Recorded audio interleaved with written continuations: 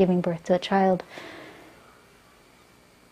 who is not normal, let's just say it, means you have to allow that child you thought you were going to have to die and accept the child you have.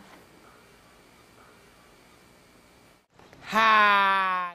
I think the after-school socialization program is crucial because it catches kids who otherwise would fall through the gaps, because there are a number of regular ed after-school programs around, but the kids that Misty serves do not fit into those programs.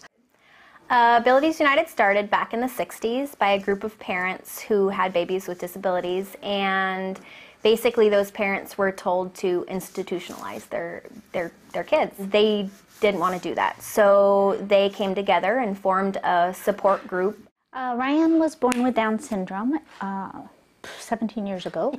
Words cannot describe the feelings, but the process was like, you know, probably walking through mud that's setting into cement, but you just have to put one foot in front of the other and keep moving and find a good program to help learn how to raise a child like Ryan.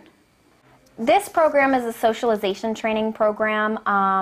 There really isn't much left out there like this program. There are some behavioral programs for kids with disabilities, and then there's, of course, just, you know, daycare. Ryan is the kind of kid at that point in his life, and even still now to some degree, needs a lot of facilitation to have a social life. Left to his own devices, he would sit in the corner by himself and never play a game. But as a result of this program and the specific kind of programming methods that they use to help the children learn to integrate into other children's lives, I knew that this would be the program for him. Because the other places really are sweet, they're kind, but they're babysitting. There's a big difference between babysitting and a professional program to integrate the kids. Thank you. What's next? Hi. Yeah, hi to friends, right? Lots of people have a very, very narrow idea of inclusion. That's good. Hi. Hi, Oh, good. I think Misty's program is the poster child, if you like, for how broad we have to be about our definition of inclusion.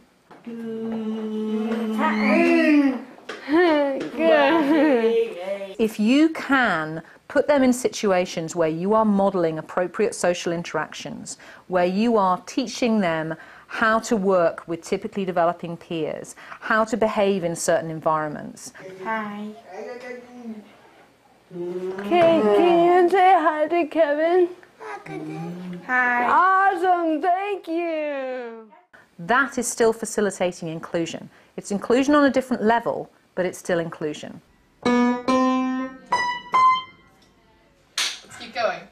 Around 10, 11, or 12 years old, a lot of our kids get outgrown by their peers. And there are no more birthday parties, there are no more gatherings in the park, because the kids are, you know, they're growing up. And then one more.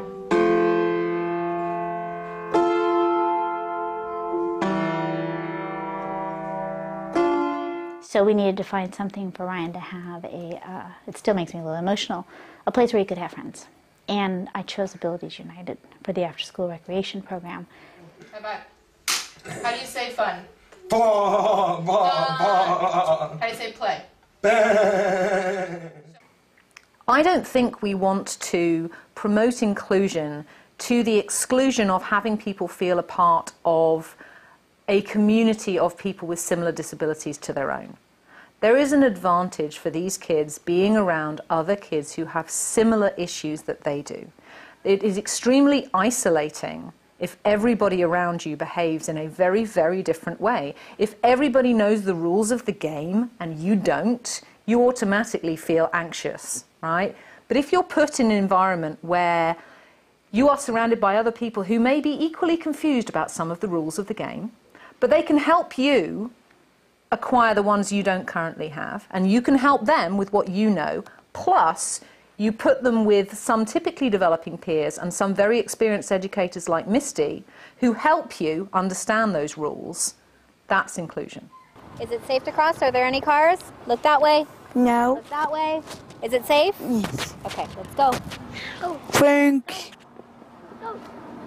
We work on behavioral issues, and we also give them a community integration experience. And we do a combination of independent work, small group activities, and large group activities to work on social skills, behaviors, expressive language. Moments of triumph can be small, can be large. It can be something as simple as, you know, a child climbs to the top of a play structure for the first time. They try a new food. They initiate play with a peer.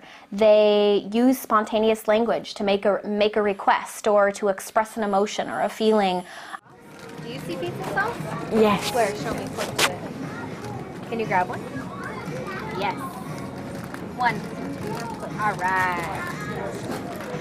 Hey. I also love the fact that I have such a wide age span. This program serves ages 5 to 22, basically till they turn 23. That's such a huge span of their life, and I have kids come and stay for that entire span and get to watch some amazing change and watch them grow, and it's just so meaningful and so powerful to me. Who's on your shirt? Esther Kraus. I used to wake up at 3 in the morning worrying, oh my God, there's just no way he can go to a group home. He won't be able to fit in. He won't be able to participate in the dinners. He won't be able to go bowling. He won't be able to go to the movies with his friends in the group home. I have no doubt now he can do that, and I can rest a lot easier, and he'll be fine. He'll be fine. What's great about working at an agency like this is that we all work here because we're extremely dedicated about what we're doing, and we believe very, very strongly in what we do. In the morning, sometimes he doesn't want to get out of bed, and all we have to do is say, today's Abilities United, and pops right out of bed and runs in the kitchen, gets his breakfast, and he's ready to roll. He's ready to go. Can I see your pizza? Yeah. Let me see it. What are you doing? Did Ryan make the pizza? Pizza. Ryan did it. I did. Most programs for kids with special needs are funded by the government, so the wide ranges of services that are out there. All of the kids are funded by the regional center. We pretty much are always operating in a deficit.